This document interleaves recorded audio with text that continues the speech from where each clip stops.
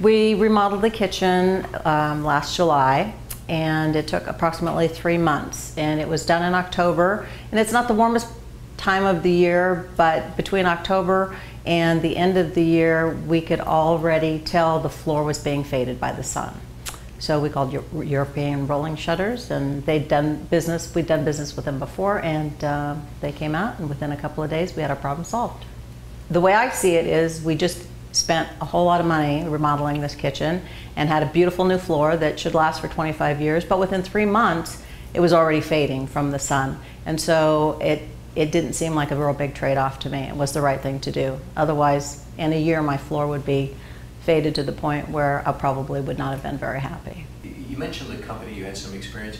What are they like to work with? Oh, very easy and very pleasant, and very accommodating as far as time-wise and your schedule. And the gentleman who came out, he even sat outside and did his drawings. He didn't want to come inside for a while.